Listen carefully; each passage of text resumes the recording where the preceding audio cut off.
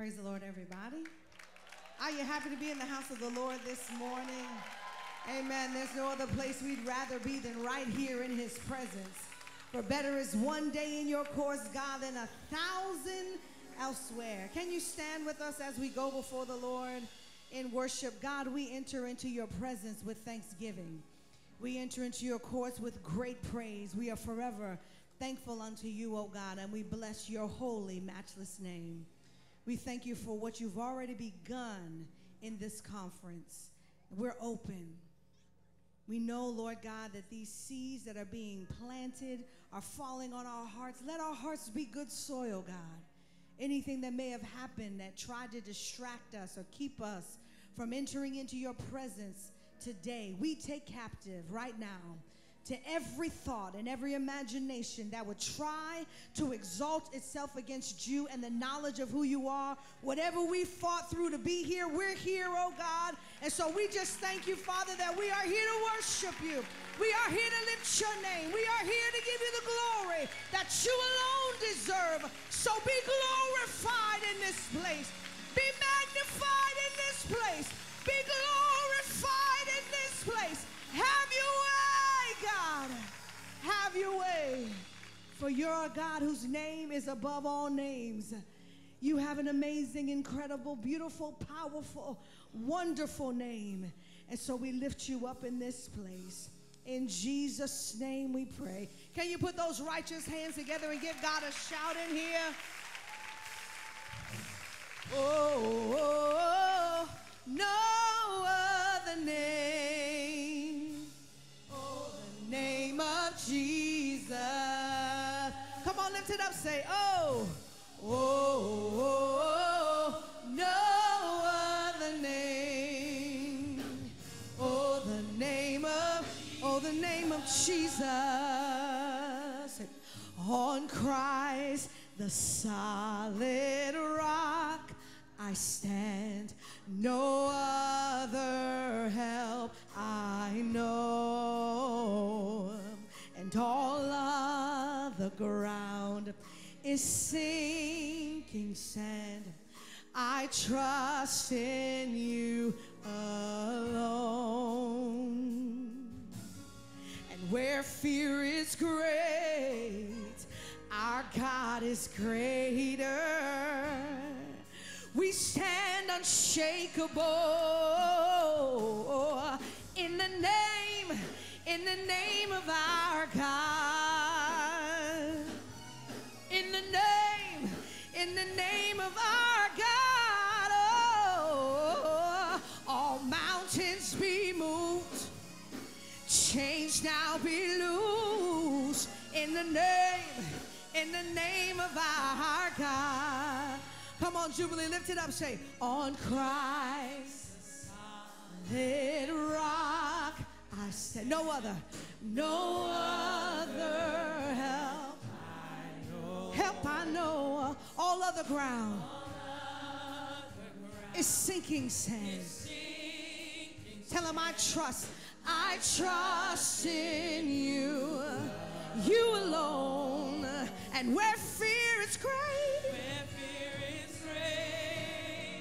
our God is greater. We stand unshakable in the name of our God. In the name of our God. Say, all mountains be moved. Chains now be loose. In the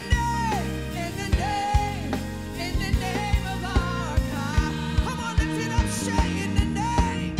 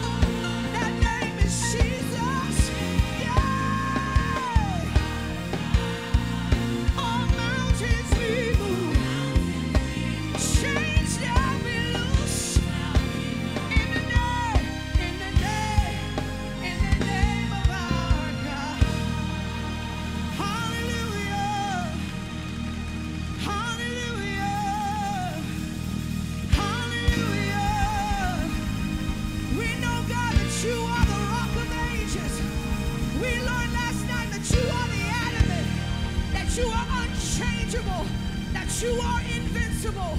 And so, God, if there's anybody in here that has a mountain that they need to go over, God, we know that those giants in front of us may seem insurmountable, but those mountains behind us show that we are capable.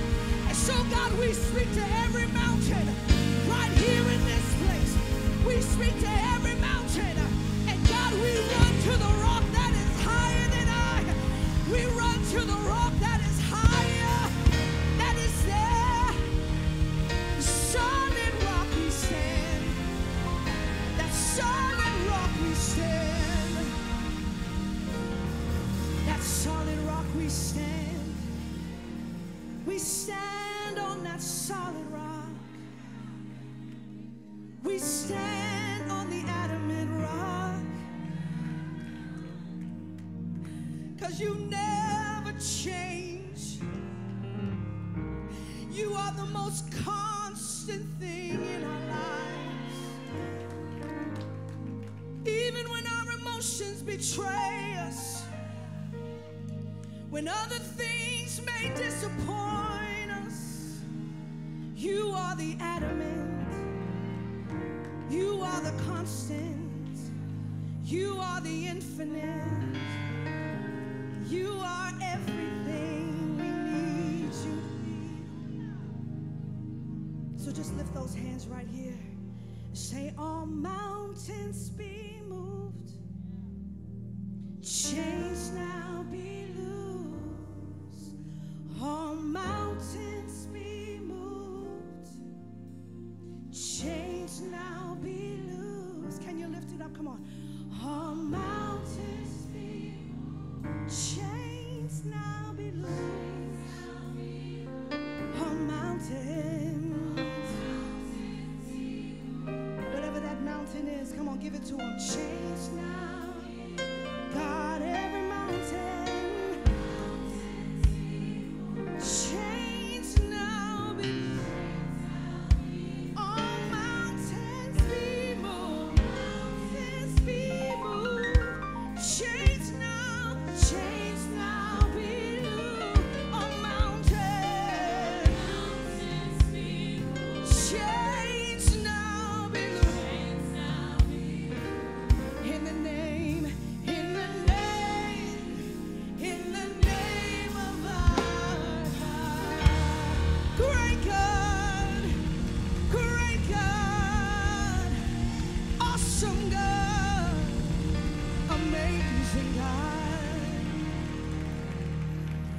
Aren't you glad that you serve a Savior that loves you and doesn't leave you where you are?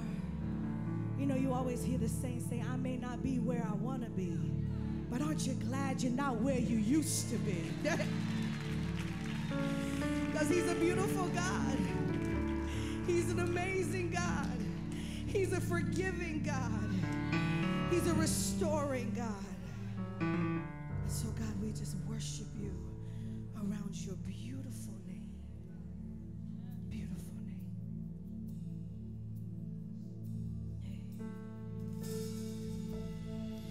You were the Word at the beginning, one with God the Lord Most High. Your hidden glory in creation, now revealed in you are Christ. What a beautiful name it is, yeah. What a beautiful name it is. The name of Jesus Christ, my. Can you bow before your King? What a beautiful name it is. And nothing compares to this. What a beautiful name it is. The name of Jesus. Come on, lift it up. You didn't want heaven without us. So Jesus, you brought heaven down. My sin was great,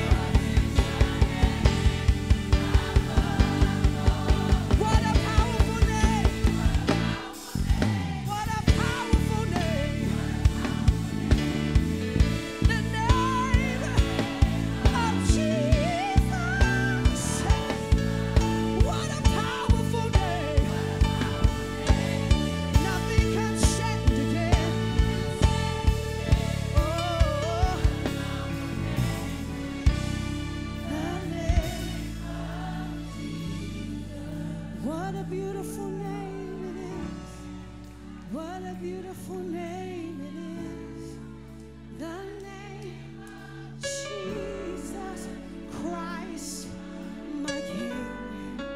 What a beautiful name it is. Nothing compares to this.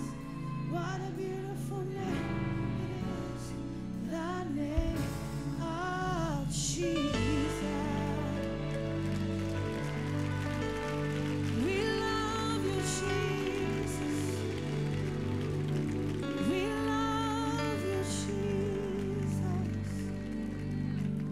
Father, we just thank you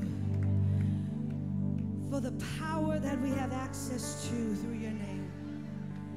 Lord, we just thank you that in your presence there is the fullness of joy, and at your right hand there are pleasures forevermore. We thank you for this encounter, this experience that we have on a Thursday morning set aside just for you, Lord. Nothing else will get in the way. We're open for your word. In Jesus' name we pray. Can you put those hands together? Give God some praise. Hallelujah. Let's do the video.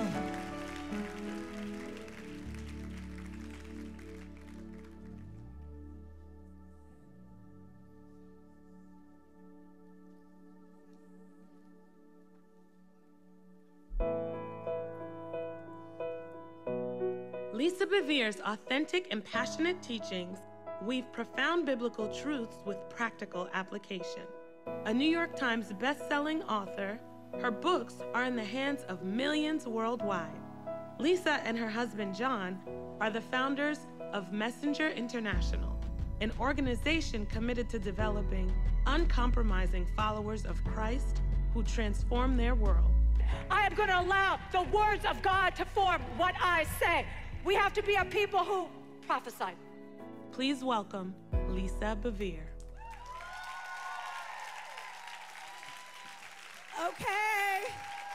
Okay, so I'm with the special ops women this morning. Is that correct? Okay, I'm super excited about being with you guys. Wow, again, we could just have worship and leave. It's amazing. It's so powerful. You know, Katie and I, my assistant, we were talking this morning about the incredible privilege that we've had to be here in this worship. Last night was just so filled with the Holy Spirit. The Holy Spirit was honored. He was allowed to inhabit our praises. It wasn't just a song sheet where we go through the 3 songs and then we're done. And I feel like the Holy Spirit has orchestrated every single aspect. And I believe that this morning, it will be no different. So I am honored and I am privileged to be with you guys. And you can high-five a sister, hit her in the butt, and sit down. Sit down. Y'all can sit down. This is awesome. Okay, you guys are getting violent. Wow. Wow, okay. That gave you guys some exceptional permission. Okay, I had no idea. Next time I won't go quite that far with it. Okay, so I just want you to know I am a ridiculous person who has amazing children, and even more than that, an awesome God. And so everything I've ever learned in my life, I've learned the hard way. And so I believe in opening up my life so that you can learn from my mistakes rather than repeating them. And we were talking in the makeup room. Don't I look pretty? Yeah, you guys. I mean, put that picture down. I did not have a makeup artist for that picture. I have a makeup artist for this. From now on, when I get my picture done, I'm gonna have a makeup artist done. And I'm telling you what, now, okay, and this is not racist, but I'm just gonna tell you something. Black women know how to make other women more beautiful than white women do. I'm sorry. Anytime I've looked this good, it has been a black church. I've told my husband, I am so sorry for you that you are not here to see me in this moment of glory. I won't see him till Wednesday night, so I don't think it's gonna last. But anyway, I did sleep on my back last night. Try to keep most of it intact, but yeah, they added more. They were like, no, we need another layer of glory for your face. I'm like, thank you. Us grandmas, we need all the help we can get, so I appreciated that. But I want to tell you a little bit of a story from me. So I wrote a book called Without Rival, and I'm so thrilled that I'm actually not aware, but the Holy Spirit is aware. My husband always tells me I am passive prophetic. He's like, you're prophetic by accident. You don't even know what you're saying. It just happens by accident. I'm like, okay. So I wrote a book called Without Rival, and I want to tell you the seed of that message. I had just come home from South Korea, and it was such a quick turnaround that we did carry-on only. I mean, like, John and I both carry-on only, landed, had a news conference, preached a bunch of times, flew back home. And I live in a crazy world. I call my world the blessed blur. Somebody was talking to me about somebody. I was like, I don't know him. And they were saying, like, yeah, I think you do. And I was like, you're right. That was just last year. I was at their church. She gave me the name 3 times. Like, sounds familiar. So I live in a blur. Already this year, I have been to Thailand. I have been to Singapore. I have been to Sweden. I have been to Australia. I have been to New Zealand. And I have been to the UK. And I have been to Rio. And that was all the first 3 months. I'm so excited to be stateside right now. So I'm like, yay. Last Wednesday, I was with Hallmark Home and Family. Then I went from Hallmark Home and Family to TBN recorded 7 shows. Then I got on a plane at 6 a.m. last Friday morning, flew to Alabama, did Friday, did Saturday, did Sunday. Then I got on a plane, I flew up to Michigan, and then I was with Michigan for all Tuesday for a men and women's leadership conference. And then I got on a plane yesterday, flew here. You know I needed a makeup artist. You know. In Michigan, they didn't put anything on me. Neither did Alabama. Okay, they needed to help me. So anyway, so I live in this blessed blur.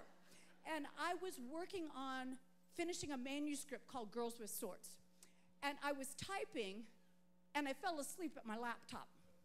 I know that because I woke up 8 pages later of the letter T.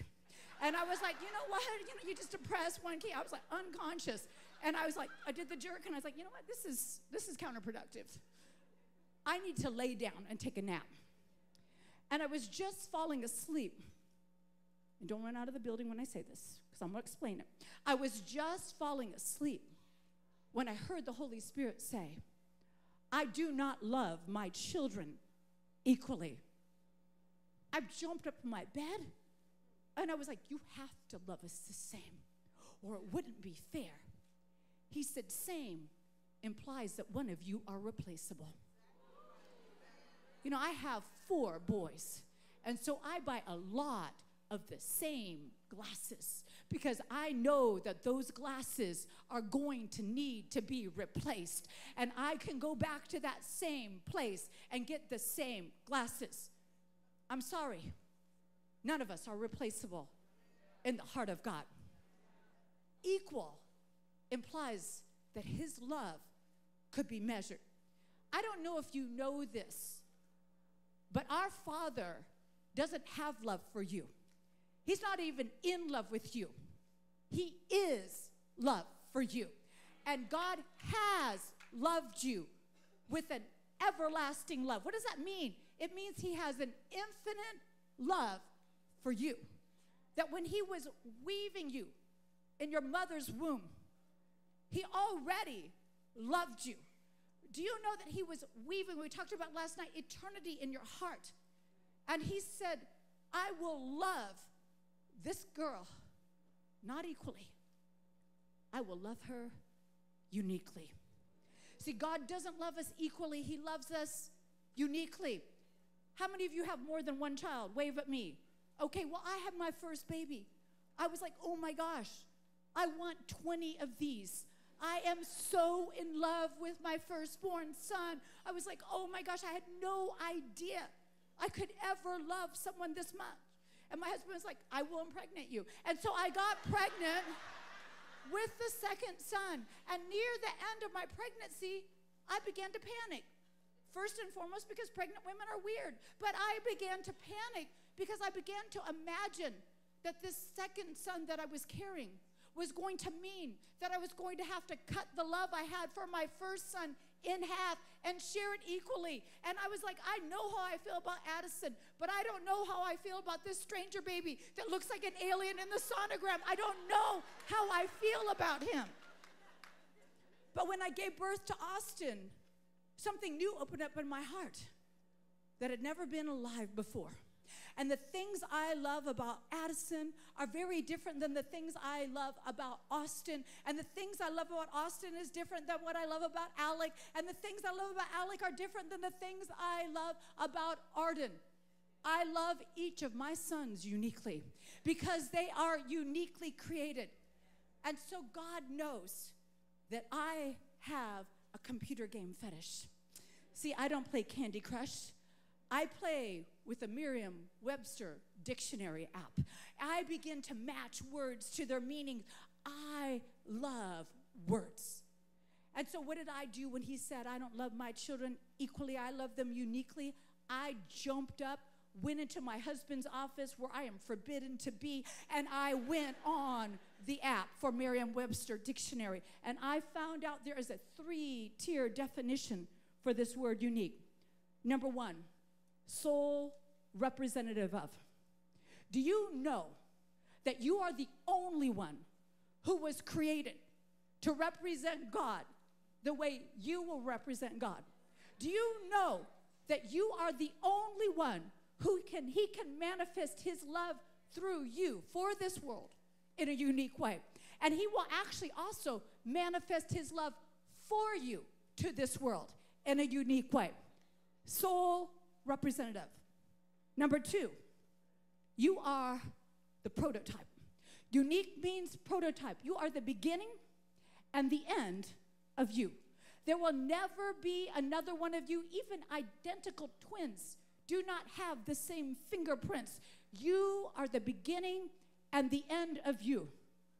But the third tier definition was my favorite. Without rival. There is no competition for your place in the heart of God.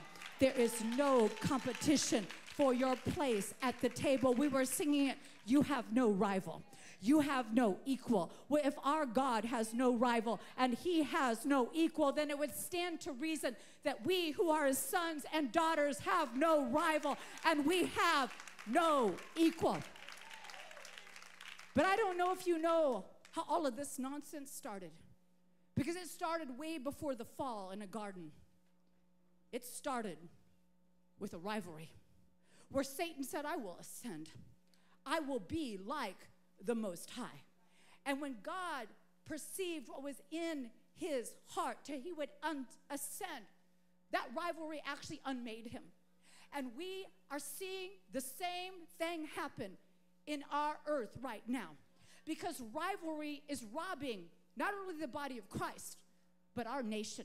Do you understand there is a divisive spirit that wants to set the men at odds with the women? It wants to set the white against the black. Do you understand that that divisive spirit is going to push on the pressure points on all of the races and say, you will never be safe. This is going to be a forever problem. No, it's not going to be a forever problem, because you and I serve the Prince of Peace. And because we bow our knee to the Prince of Peace, we're going to make sure we're all at the table to bring some solution.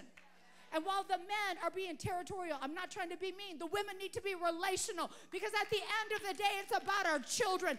And so we are not going to allow our children to inherit this ridiculousness.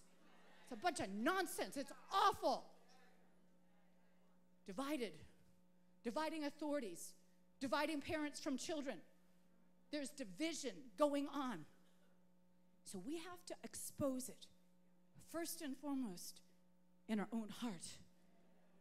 If I believe that God has no rival, then I have to believe that I have no rival. And I need to stop seeing other people that God wants to be in relationship with as rivals. And I need to see them differently, and I need to confront it first by receiving his love for me. And then when I receive his love for me, when I receive this adamant, fearless love of God, then because I receive this fearless love, I can love fearlessly. And people who love fearlessly can live fearlessly. You cannot live fearlessly until you learn to love fearlessly. Because the opposite of fear is not faith.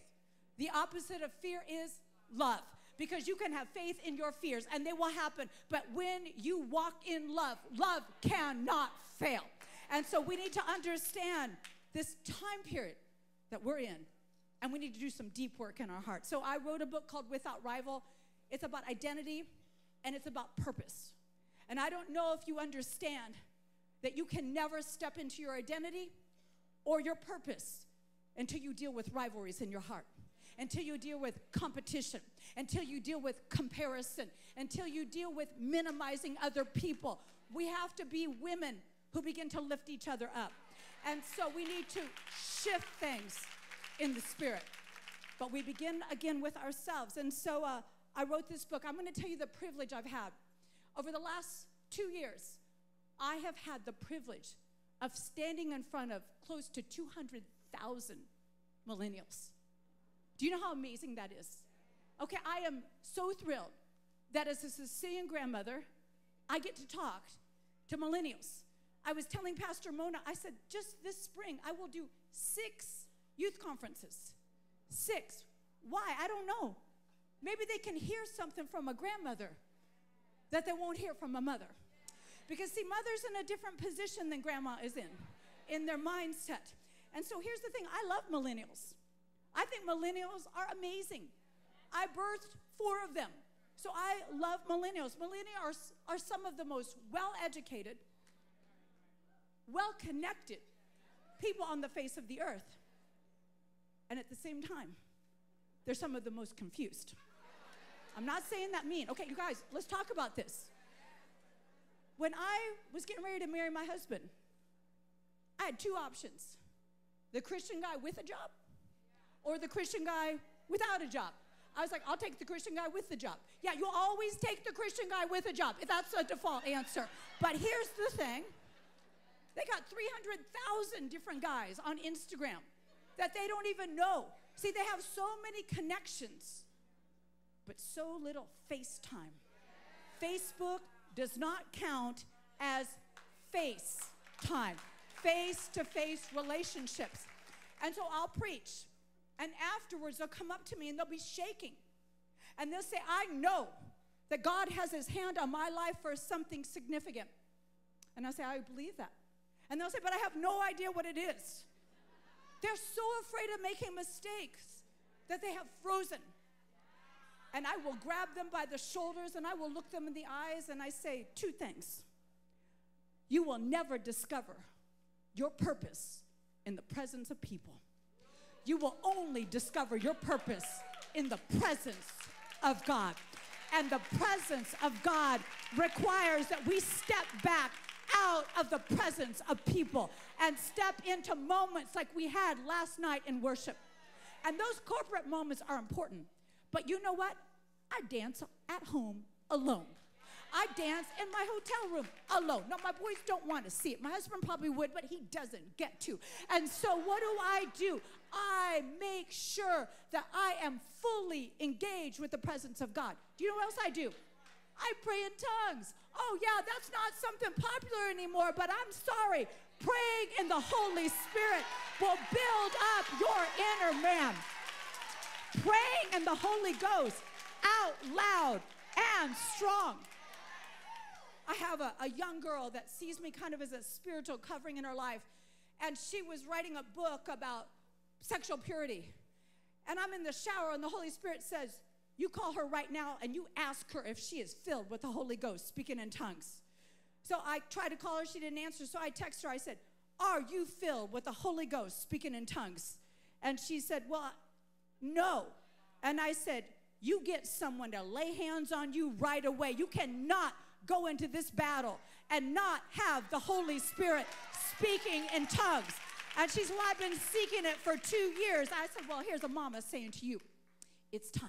And sometimes a mama has to say to the next generation, baby girl, you don't have what you need to go into this battle, because flesh and blood is not what you are going to be fighting. You are going to be fighting principalities and powers and rulers of wickedness and high places. And we have a weapon without rival. It is praying in the Holy Spirit, and it is the sword of the Spirit, which is the Word of God. And I know we're all so smart right now, and we all are so busy tweeting things, but there is something that happens when you pull on something that is beyond your understanding. When you begin to pray a mystery and prophesy and answer, do you understand that we can speak the sword of the Spirit and we can pray an angelic language? So she said, well, in 2 weeks, I'm going to go visit my family, and that'll happen. I said, I don't want you to wait 2 weeks. And so that night, she's with 2 friends, and she said, do either of you pray in the Holy Spirit, speaking in tongues? And one of them, and I'm just going to say she was a sister, she said, I do. And I've been praying for you that you would get it. And she laid hands on her, and she got the Holy Spirit and fire. And fire. She said she shook for 2 hours just in somebody's house. Somebody's house. It doesn't have to be a service.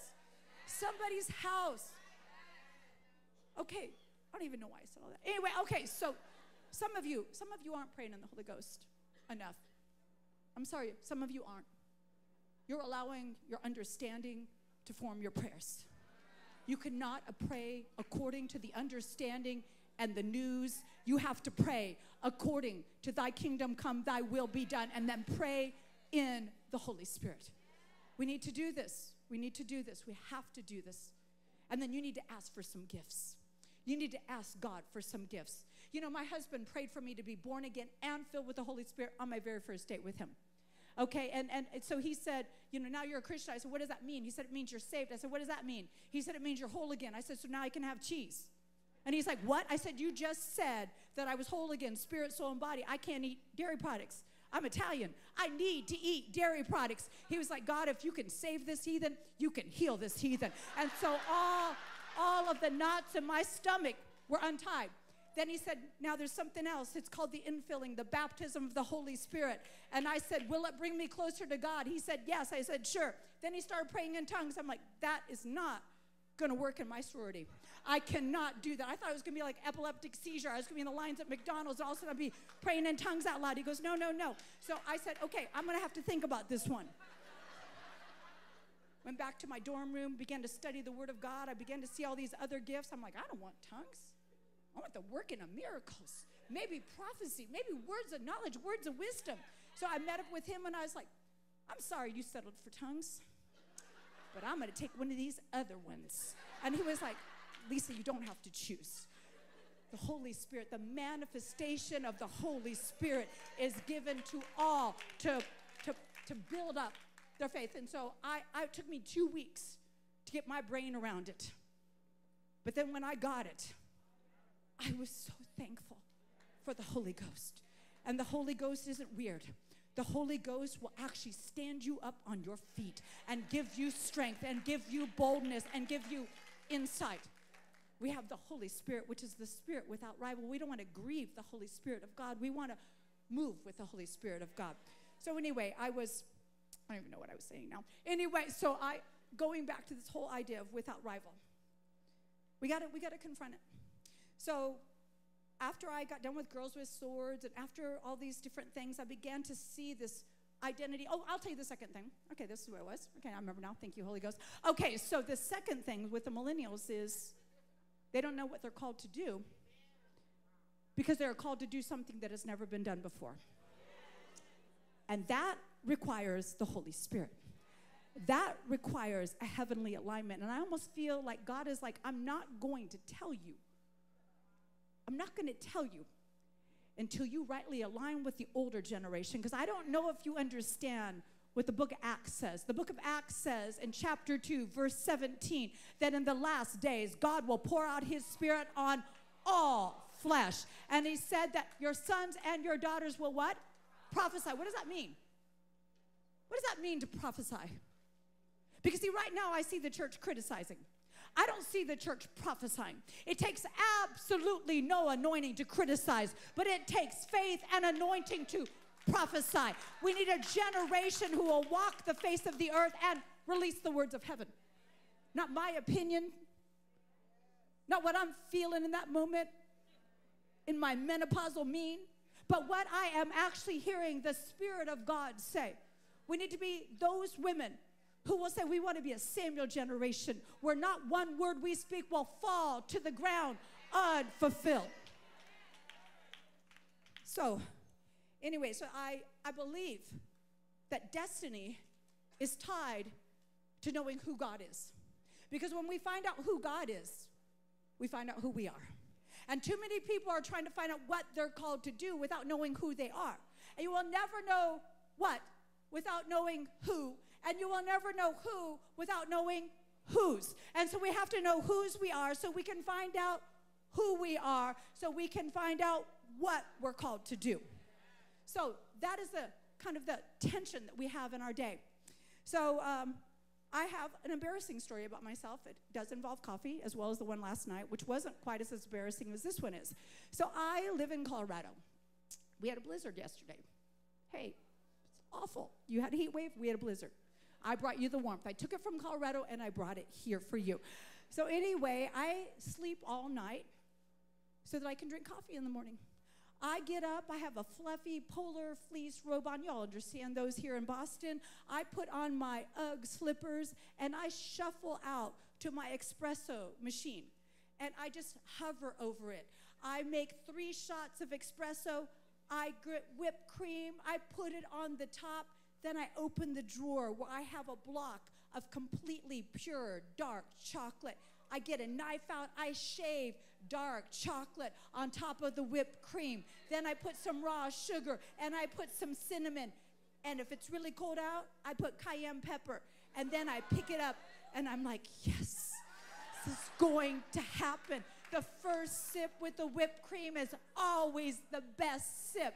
And I was like, yes. My kids were gone. I was floating down to the sofa. I was going to pick up my A.W. Tozer devotional when I made a fatal error. I picked up my phone instead. I decided I would go to Twitter, that it would be kind of like having coffee with friends. And I began to go through my Twitter feed. And as I was going through my Twitter feed, I noticed a common thread among my friends. All of my friends were thanking somebody for putting them on a particular list. So what was my reaction? I went immediately to the list to see if I was on the list. Now, when your last name starts with B, you find out really quick whether you are on the list or not. Why would I want to be on this list? Well, this was the list of the top 100 female ministers in the United States.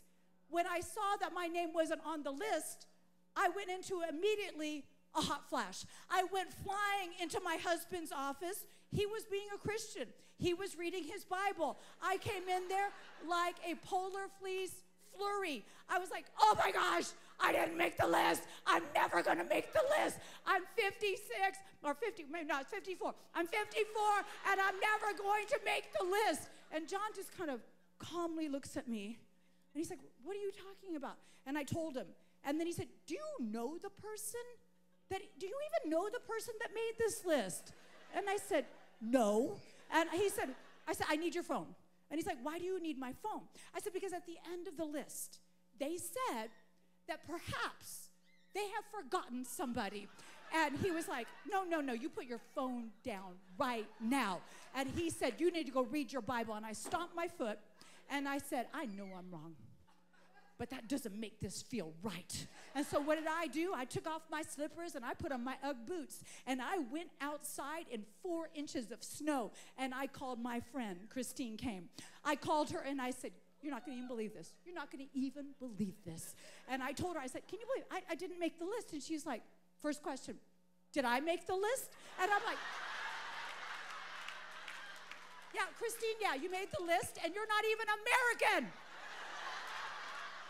I said, Christine, people that translated my books from English to Spanish made the list. It's like they're saying, we're not putting Lisa on the list.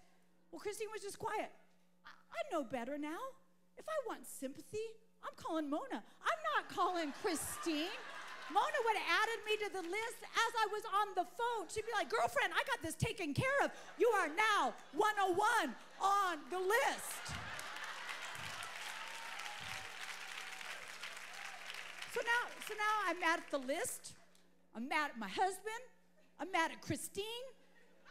So I go in the house. I'm like, you know what? Maybe I'll just make my own list. Maybe I'll make my own list. I got more Twitter followers than this list maker. Maybe I'll make my own list. And then I was like, that is not Jesus. That is menopause mean, and you need to stop right now. Then I started thinking, that's right, I'm not going to do that because lists are wrong. Lists are always leaving somebody off. And then I heard the Holy Spirit say, and yet, if you had been on it, it would have been valid. He said, you would have retweeted it, and you would have posted it. And I was like, I am so busted. So I went into my room, I hit my knees, I'm like, Jesus, I'm acting like I'm in junior high. I'm so sorry for being ridiculous. I went and I told my husband, baby, it's okay. I've put an estrogen patch on my hip. I feel like everybody's safe now. I texted Christine. I was like, sorry about that outburst. It was a confession more than a confrontation. And then I just started to move through my day. And my assistant came. This seems to be a recurring theme in my life. Assistant came, and she said, you got an unusual gift. And I said, oh, okay. And she said, apparently, you were not able to attend an event, and they decided to make a plastic doll out of you and put it as a centerpiece on the table. Thank you for not doing that to me, Mona. Thank you for just asking me again. I'm going to show you this plastic doll. It is ridiculous. I have burnt this outfit. I don't know what I was thinking. I thought it was cool. This is a really old picture. My mouth is open. What in the world? You can see my husband in the background. It's like 12 inches tall. And so I picked this up, and the Holy Spirit said, well, now you're a plastic doll. Are you happy? And I was like, I'm throwing this thing away. My husband took it from me. He was like, no, we are keeping this. We are keeping this, and if this ever comes up again, the doll will make a reappearance in your life. I have to ask you, what is going on? But here's what happens. When you and I decide to measure ourselves outside of the standard of God, we will always end up flat, two-dimensional, and fake. Pastor Tim Keller said, we want someone of ultimate glory loving us, not just love in general. What we need is this ultimate assurance of who we are, the ultimate assurance of our worth. We need someone like that loving us like that. We need someone we think the world of, thinking the world of us. We need the praise of the praiseworthy. See, our God doesn't tolerate you. He wasn't thinking of somebody else when he created you. He wove you in his imagination and his heart first. And I get it that some of us are like, what were you thinking? What were you thinking? And he was like, baby girl, I wasn't thinking about the vapor. I was thinking about eternity. So we have to understand that comparison does have a pull to it. What was the scripture that my husband wanted me to read? 2 Corinthians 10:12. Paul is warning us, not that we dare to classify or compare ourselves with some of those who are commending themselves. But when they measure themselves by one another and compare themselves with one another, they are without understanding. There are 3 C's mentioned here: comparison, classifying, self-commending, and those 3 led to a 4th. It is called compromise. Compromise. We should not classify. Do you know what classifying means? It means to brand. It means to sort. It means to label. Have you ever been labeled by somebody? Because see, labels are very limiting. I remember when John and I first started in the ministry, an older, wiser man sat us down and he said, don't you ever let anybody label you, because as soon as they can label you, they will disqualify you. He said, you make sure you always move in the Spirit. I'm going to tell you some of the labels I fought in my life. I fought the label that I heard that women are the last to be created, first to sin, that women are gullible and easily deceived. And do you know what? I had been all those things. I had sinned. I had had deception. I had been foolish with stuff. So you know what I did? I let that label just kind of stick on the backside of my thigh. Just kind of dragged around with me. And then I started having spiritual daughters. And then I started having granddaughters. And I began to think how I would feel if somebody said to my Sophia that she was the last to be created and the first to sin, that she was easily deceived. You know, they'd get halfway through that sentence because I would jump on top of them. I would tackle them. I would be sitting on their chest and my hand would be over their mouth and I would say, don't you dare speak those limiting labels over my baby girl. But here's where that starts. It didn't start with me protecting my granddaughter. It starts with me removing my own labels. Because see, the labels I wear in front of my daughters is the labels that they will wear. And so I have to strip off those labels. I can't embrace the labels of men or women or titles. I have to embrace a relationship with the living God. And so we need to strip off the labels. One of the terms for classify means to pigeonhole. I'm sorry. I don't want to be pigeonholed to what I've been. When the limitless God is calling me into a position where he wants to astound the world through his faithfulness. I'm not going to pray according to what I have experienced. I'm going to pray according to what I see in my spirit. Second one is compare. Compare. What happens when we compare ourselves? Well, Theodore Roosevelt said it the best. He said, comparison is the thief of joy. Maybe this is just a white girl thing, but occasionally I get to go on a date with my husband. It's very occasionally. And maybe we go to a movie. And I'm sitting there in the movie and I'm watching how this guy is kissing his fake wife. And I'm like, when was the last time my husband kissed me like that? My husband never kisses me like that. I'm watching a movie and I'm getting mad at my husband because he doesn't kiss me like that. He doesn't do this with me anymore. He doesn't do that with me. Well, I've learned that is counterproductive. If that man isn't kissing you the way you wish he would kiss you, you grab him and you kiss him. You grab him and you kiss him. Do not let comparison rob you. If you see God doing something amazing in your sister, don't you think it was taken out of your bank account? Don't you think it was taken out of your blessing vault? If you see God doing something amazing in somebody else's life, you say that just means he can do the same or more for me. You get excited when you see your sisters getting blessed. Are we not all part of the same body? So we should rejoice when we see somebody having favor, when we see somebody being loved, when we see somebody going through a good thing, instead of being secretly happy when they go through a bad. Well, I always knew she had a little bit of a whatever going on there. No, we cannot be those women. We are last days women. We are not women who are going to open our mouths with meanness. We are going to open our mouths with kindness. I believe that comparison is a refuge for the cowardly who refuse to believe there is something more than what they have seen. We cannot be content with what we have known or what we have seen. God is asking a generation to cry out for something more than what they've seen or what they have been. Then the next one is commend, self-commend. This has become an art form right now in the body of Christ. People take pictures of themselves. They're like, look at me. This is me, no filter. This is me. Oh my gosh, I'm so excited about what's happening right. Do you know on purpose, I post ugly pictures of myself because I feel like every time I post an ugly picture, I set people free. They're like, thank you, Jesus. Thank you, Jesus. I showed Mona. I said, Mona, you want to see what my hair really looks like? And she was like, oh, I'm sure it's beautiful. She was like, I said, yeah, I got sister hair. Like when I let my hair dry by itself and then blow dry it looks like a poodle that had a perm. It's terrifying. 940 comments later on my Instagram.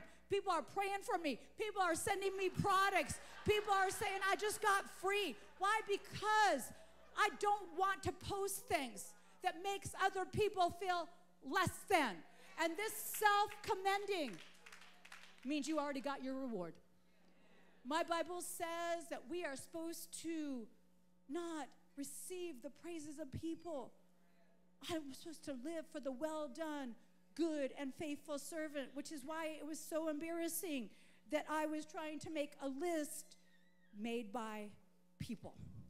John 5:44 says, how do you expect to get anywhere with God when you spend all your time jockeying for position with each other, ranking your rivals, and ignoring God?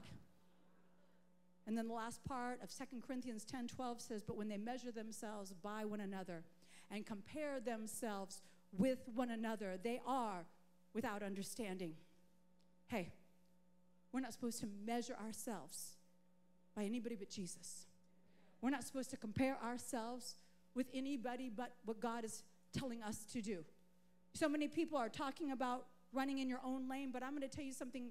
If you actually ask God to do certain things in your life, then there's going to be things he's going to take away from you that he still allows other people to do. If you say, I want the power of God, I want more of you in my life, he's like, okay, if you want to increase capacity, then I need an increased consecration. And so this is what's happening in our lives. Nobody knows the price that people pay in private. Nobody knows everybody else's pain. Everybody's life is a lot more messy and complicated than any of us can see from the outside. And so we need to actually be very merciful with one another. I'm going to read this scripture to you because I believe it describes our day. Galatians 5:19 from the Message. It said it is obvious what kind of life develops out of trying to get your own way all the time. Repetitive, loveless, cheap sex, a stinking accumulation of mental and emotional garbage, frenzied and joyless grabs for happiness, trinket gods, magic show religion, paranoid loneliness, cutthroat competition, all-consuming yet never satisfied wants, a brutal temper, an impetus to love or be loved, divided homes and divided lives, small-minded and lopsided pursuits, the vicious habit of depersonalizing everyone into a rival, uncontrolled and uncontrollable addiction, ugly parodies of community. I could go on. This isn't the first time I have warned you, you know. If you use your freedom this way, you will not inherit the kingdom of God. This is what our culture looks like. I don't know who you voted for, but I have never seen a president more dishonored than the president we have right now. You know what the Bible says? Don't speak evil of the king of your people, the leader of our people. We're supposed to pray for them. I'm telling you what, we need to be praying. Praying. And don't say, well, you all didn't pray for Obama. You don't know what I did. You don't know what I did. We need to pray that somehow God is going to take what we have right now and he's going to break it and he's going to bless it. But my Bible makes it very clear. It has nothing to do with an election. It says, if my people are called by my name, what do we have to do? Humble ourselves. And what else do we do? And what else do we do? And what else do we do? Turn from our own wicked ways. We don't have to turn the world. We got to turn from our own wicked ways. And then God says, I will hear from heaven and I will heal the land. We do not need another election. We need a healing. We need a healing of our land. Okay, now I'm supposed to have a countdown clock, and all I got is time right now. So I'm going to keep talking forever unless y'all give me a clock. Now they're all going to panic. Okay, so I'm going to close with this because I want to set you up well to go into this conference so that you know what actually needs to happen next. When we stop this whole dynamic of comparison, then we can have the right conversations with the right people. Do you know that even now your enemy is trying to alienate you from people that actually you're supposed to build with? That he is actually trying to keep you from aligning with the people you need to align with. And that means there's going to be uncomfortable conversations. But I'm going to close with this story from Genesis because I believe it's where the women in the church are right now. In Genesis chapter 17, I'm going to just paraphrase it for the sake of time. God appears to Abraham. And he says to Abraham, I'm going to give you an heir. I'm going to make this promise. And what happens with Abraham? He's like, I'm so excited for Ishmael. And God's like, no, I'm sorry. It's not Ishmael. It's not Hagar. It's Sarah. And it's Isaac. And Abraham is the first one to laugh at that.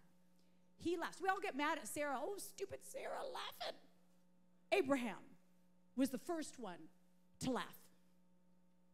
He says to him, a year from now,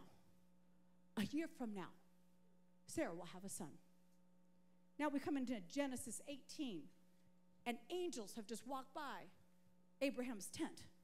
And Abraham grabs them and is like, hey guys, just pause a moment, and I'll fix a little something for you. But you know what? He goes way over. He does what all of us should do. He under-promises and over-delivers. He kills a calf. He gets his best grains.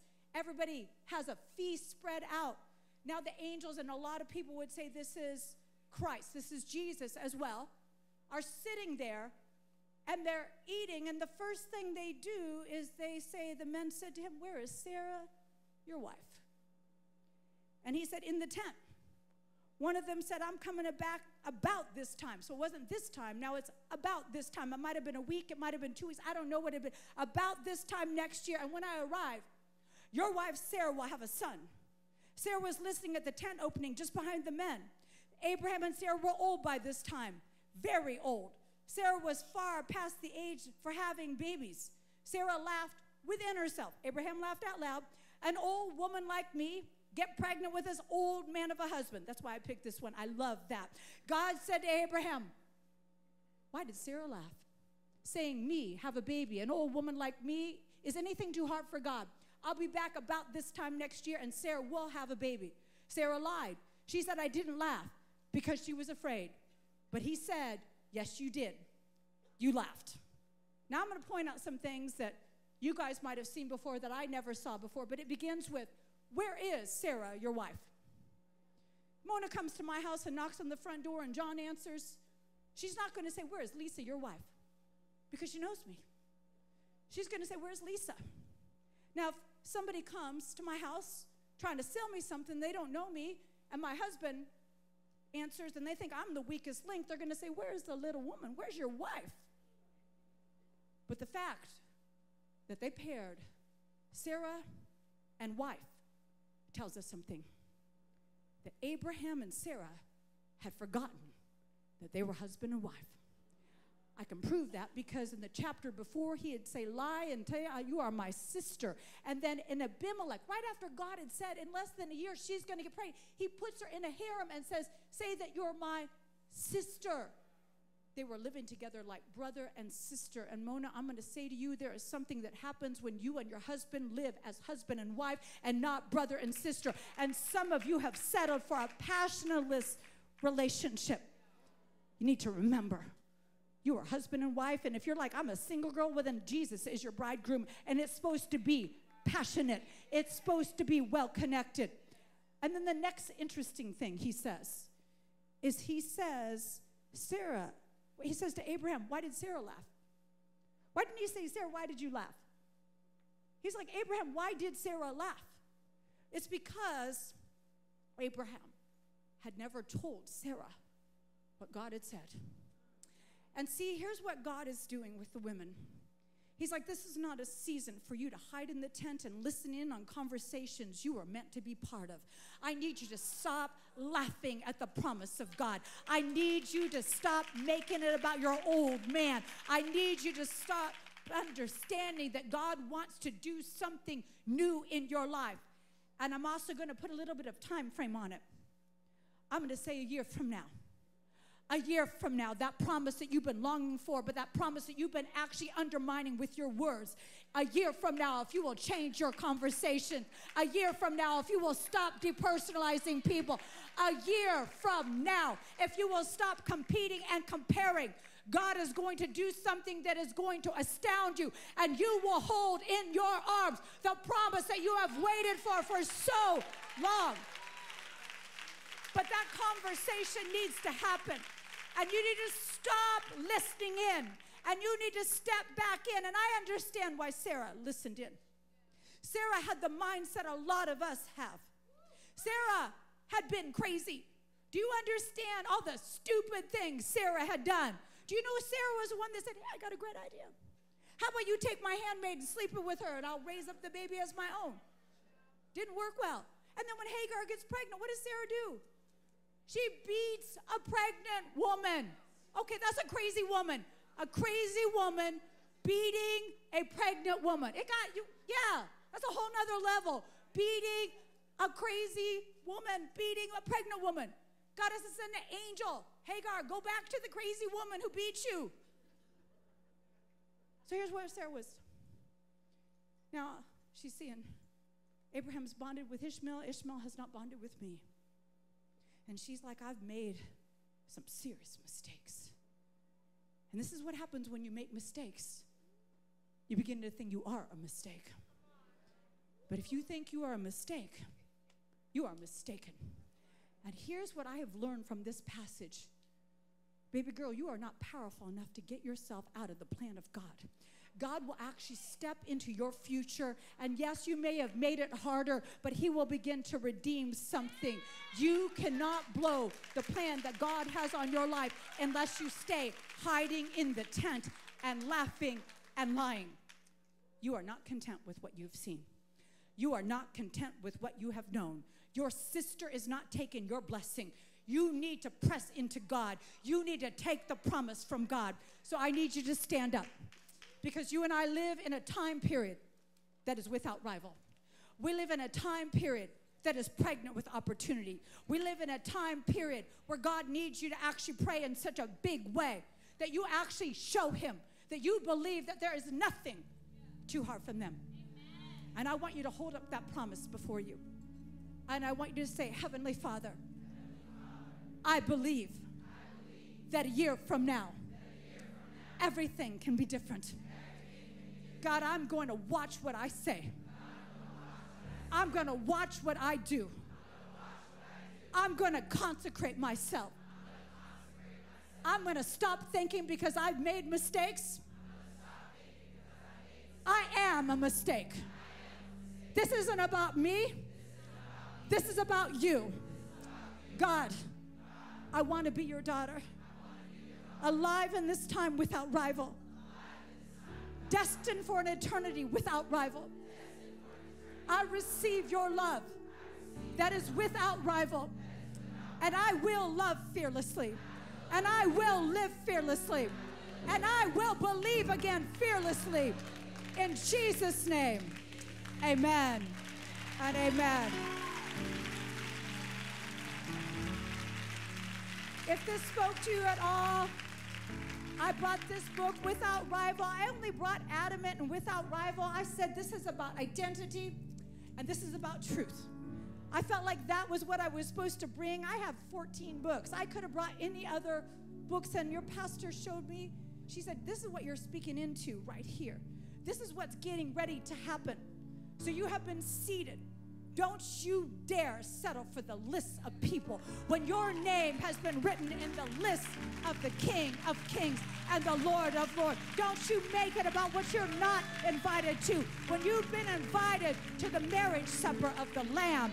In Jesus' name, amen and amen. Woo!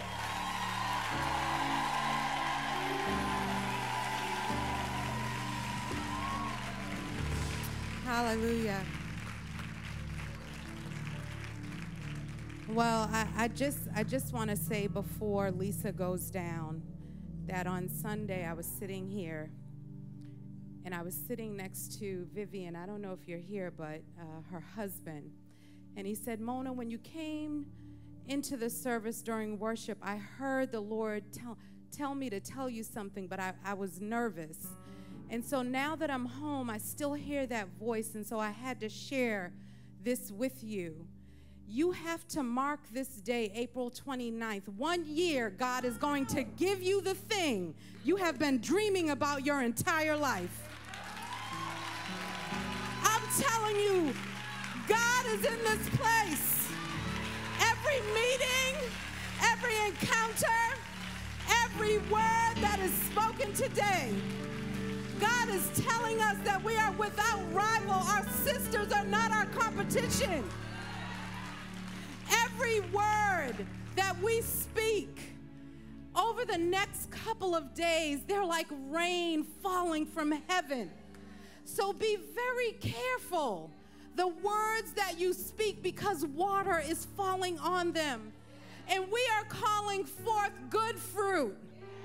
We're calling forth good flowers, not weeds. So God, we just rest in this moment in the command that Lisa, the charge that she's given us. God, I thank you that 1 year from today, based on what we cast before you, it will happen.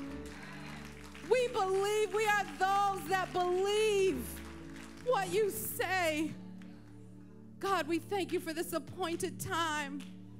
I don't care that it didn't happen in 2005, 2006, 2007, but you ordained for Lisa to be here to speak what thus saith the Lord in this season.